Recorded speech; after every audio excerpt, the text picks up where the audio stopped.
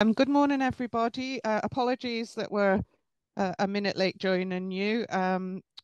So we have two speakers today at the UK-ICN seminar series, both from the MHRP, the Medicines and Healthcare Products Regulatory Agency, formerly known as NIBS, at South MIMS Laboratories. We've just got a few technical issues with JARDA at the moment, so we're going to switch the program around, and we're going to hear from Dr. Neil Almond from this laboratory. He's been working at NIBS and now the MHRA South MIMS Lab since 1988, when he was appointed with short-term funding from the MRC's AIDS-directed program. He worked on and subsequently led the program to develop and apply simian models of HIV and AIDS to establish a scientific framework for the development of safe and effective vaccines for HIV and AIDS. Over the past 10 years, with the emergence and re-emergence of new viruses, he has worked with colleagues at MHRA SML, UK-HSA and DSTL to establish models of infection, to establish the role of serological responses in protection, to inform vaccine development, including for viruses such as Zika, chikungunya, and most recently SARS-CoV-2, which will be the focus of his talk today. So thanks, Neil, and I'll hand over to you. Okay, cheers. Thank you very much, Lorraine. I'll just shift over, hopefully share the screen. I hope you can see that. So thank you very much for the invitation to talk about some of our work. The talk today is work that I've undertaken with colleagues Sarah Kempster and Debbie Ferguson at South MIMS Labs.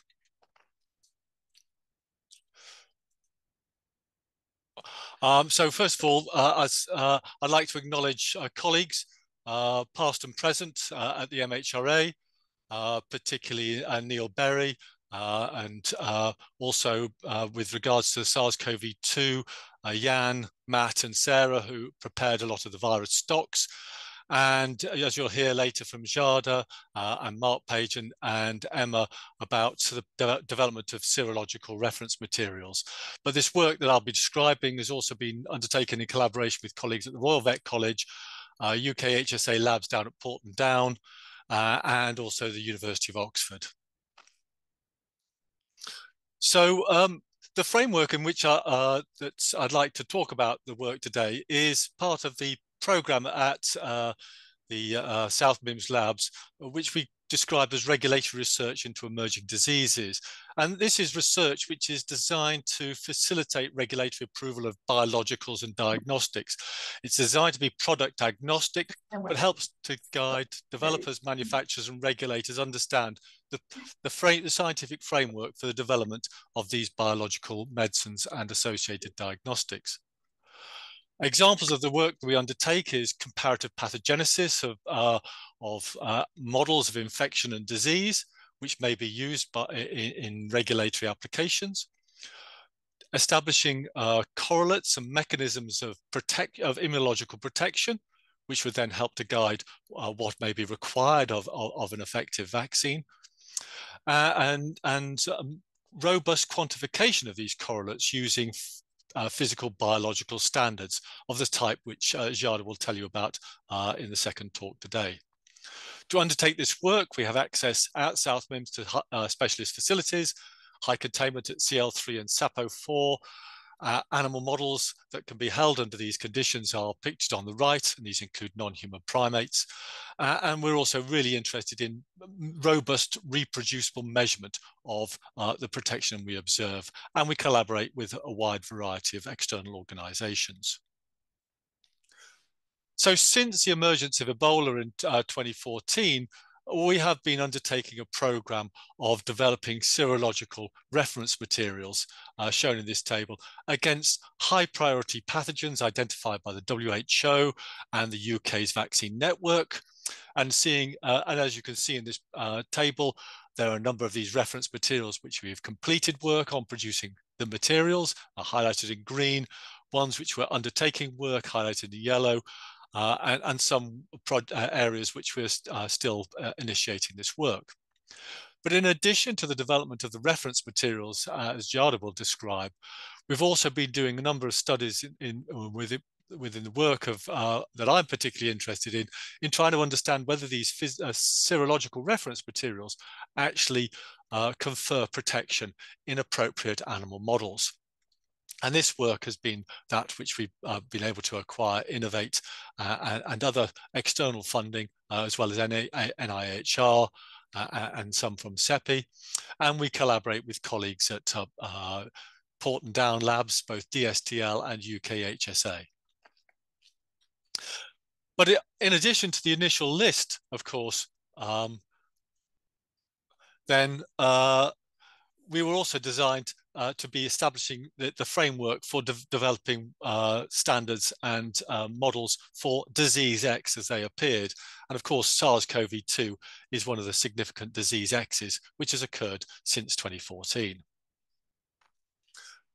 So at the South MIMS Labs, and with CEPI funding in collaboration with UK-HSA colleagues, we've been developing large-scale stocks of SARS-CoV-2 as the virus isolates have evolved through the pandemic. And these stocks have been prepared through short-term culture and extensively sequence characterized, and stocks of listed down there and continue to be developed with the external funding. And samples of these stocks are available from through the NIBSC catalogue online. And to me, the availability of these large-scale stocks, which means that people can undertake studies in different labs with identical material, which I think is always interesting for comparing the outcome in the different models that may be, or different studies that are being undertaken. In our studies, we've been using the hamster model to evaluate the comparative pathogenesis of variants of concerns using a common study plan. We're using a relatively low volume of material, giving a dose of about 5 × 10⁴ TCD50 by the intranasal route. And groups of animals have been sacrificed at day 4, day 10, and day 28 to look at the pathology in tissues at these 3 points, the peak of viremia, just after clearance of viremia, and longer-term pathogenesis, as well as multiple sampling from the upper respiratory tract to provide better understanding of the course of the RNAmia or viremia.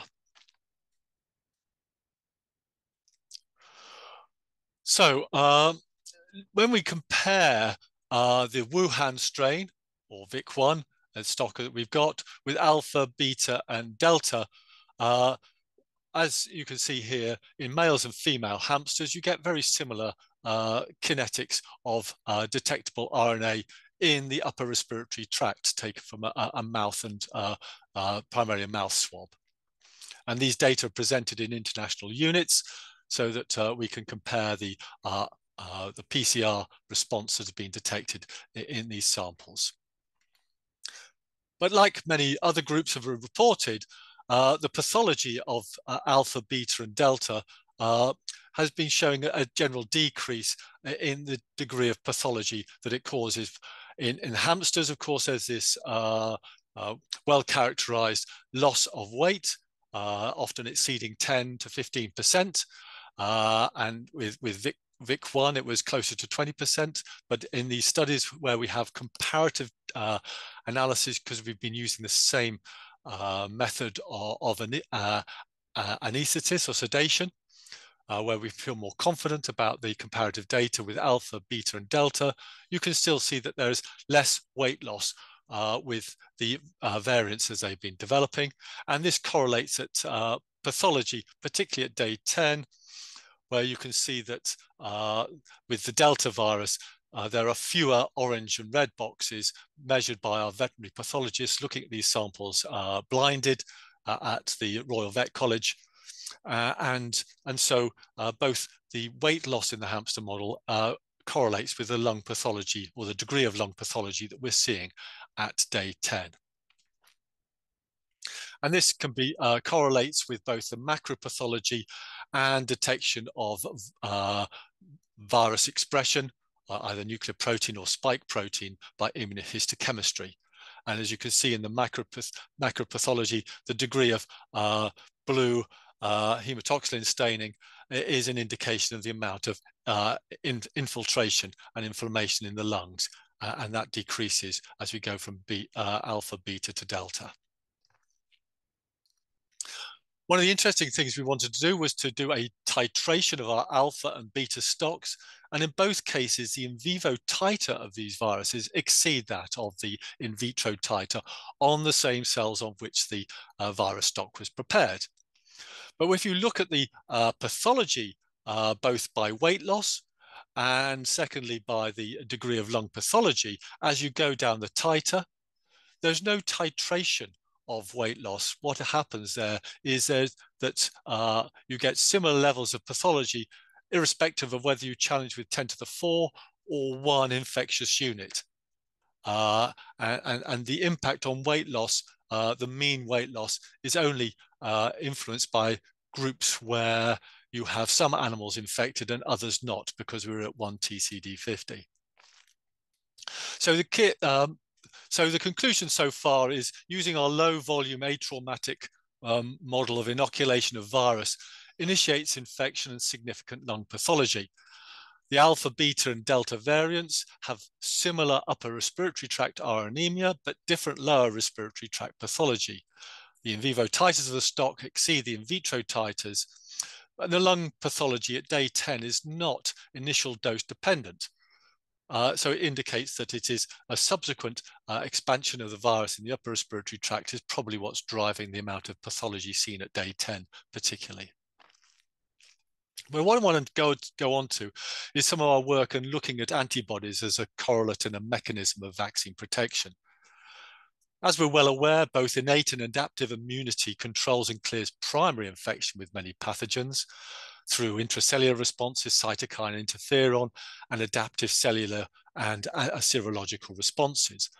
But if we're thinking about development of vaccines and optimizing vaccines, then we need to understand what responses are critical in conferring the enhanced protection against primary pathology when we are re-exposed to a similar pathogen.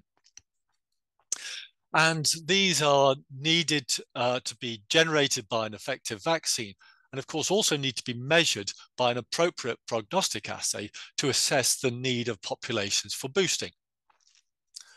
Now, serological responses are frequently been established throughout history as a correlate and mechanism of protection.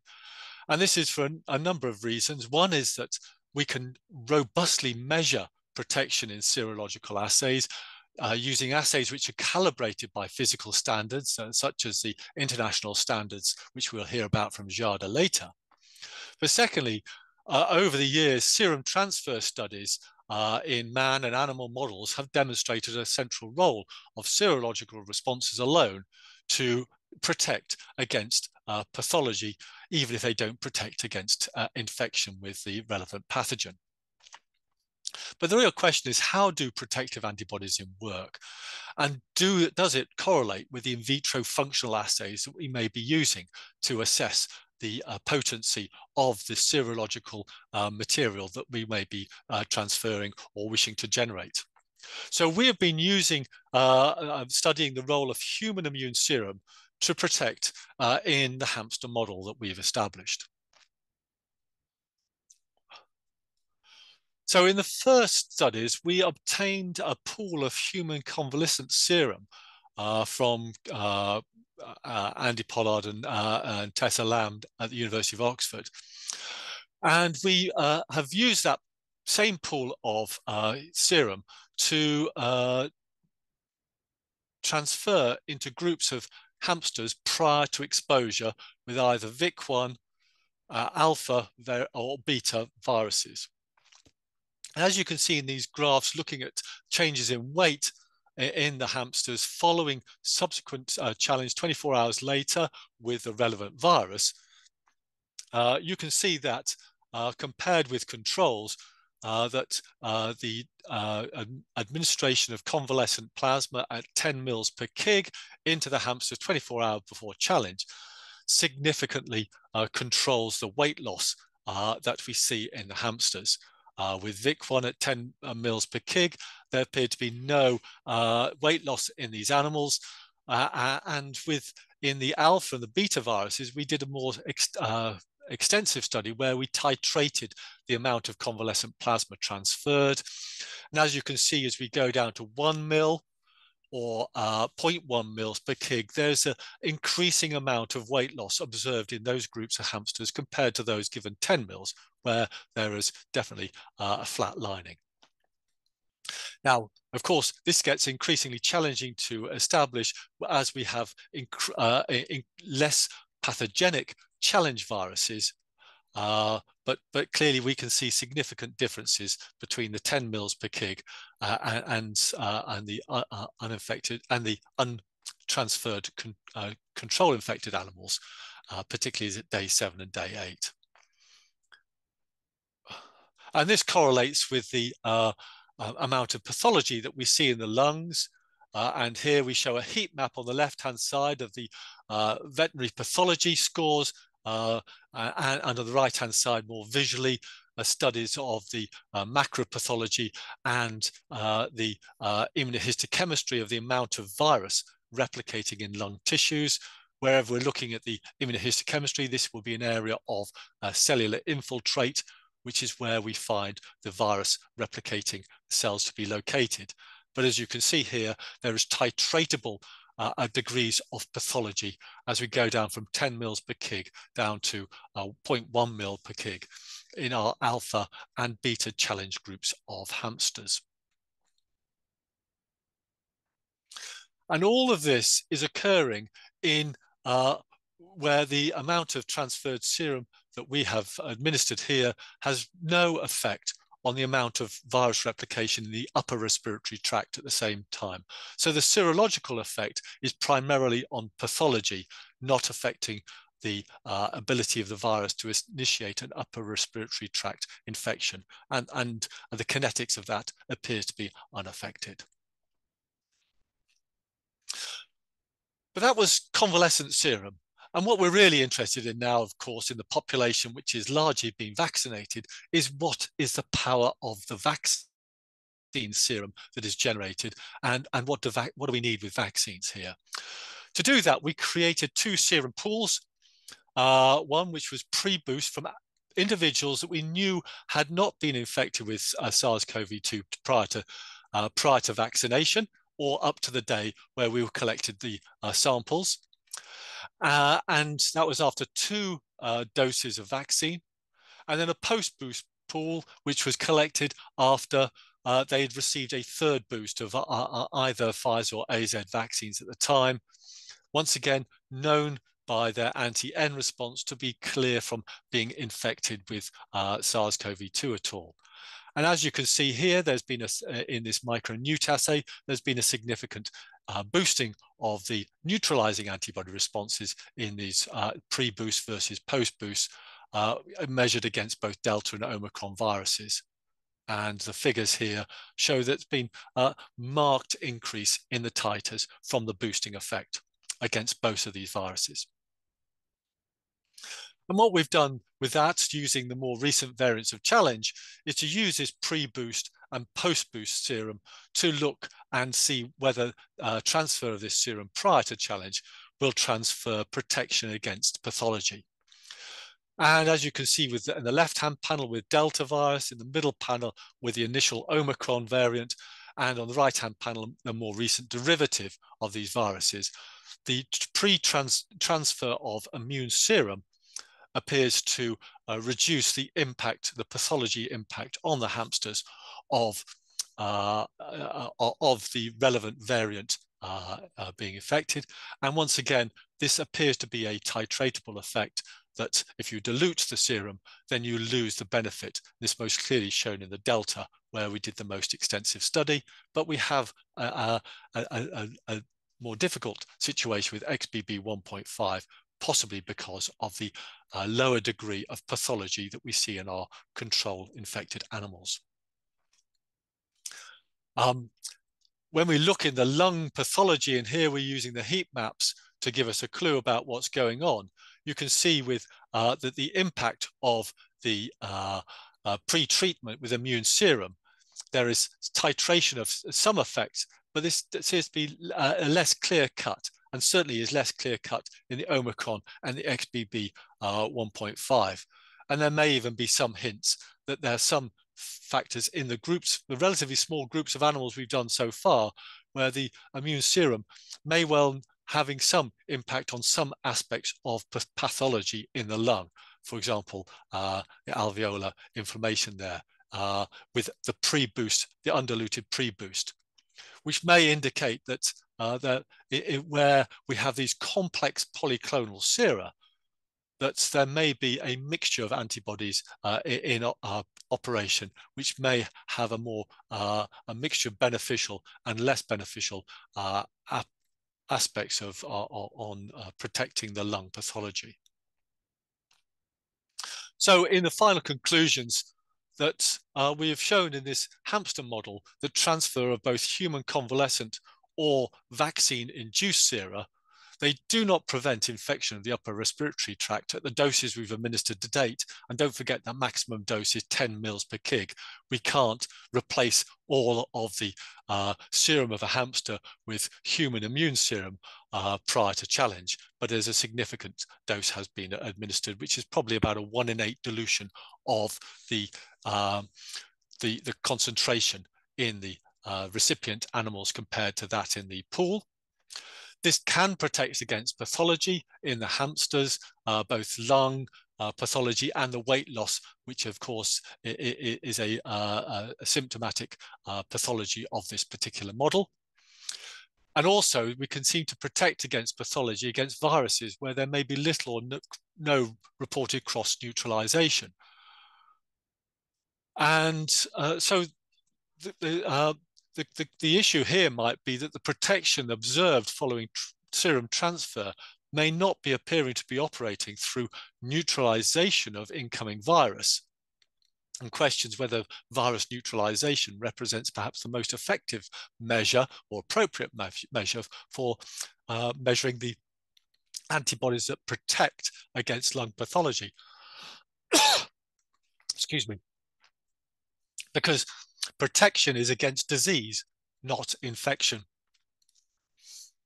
And if we're not measuring the right protective antibody, then we may well be getting incorrect information about what is required with our vaccines to establish the breadth of vaccine protection against the variants of concern as they emerge. And we believe that further work is needed to identify better assays for measuring protective antibodies and help us to guide further development of SARS-CoV-2 vaccines. Thank you very much for your attention.